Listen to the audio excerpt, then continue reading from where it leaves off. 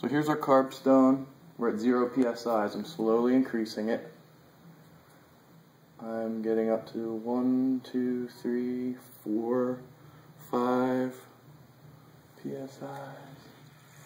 And here's the bubbles. There's our fine curtain. And they're pretty fine.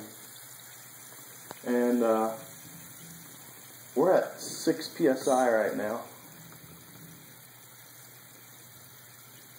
Now if I turn it down, 5, 4, 3, alright, they disappear.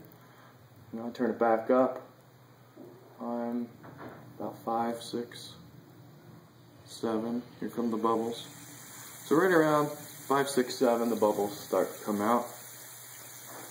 And then when I back it down to about 4, they kind of trail off. Now I'm going to turn it up to 30 psi and see the size of the bubbles. Now first I've got to turn this off so I know what I'm adjusting to. Cranking it up. Let's see where I'm at. Alright, I'm at 30 psi, now I'm going to turn it on. Here it comes. And I'm going to turn it off. It's just residual pressure. And turn it back on to 30 psi's slowly.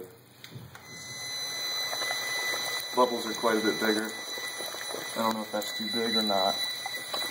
And that's about it.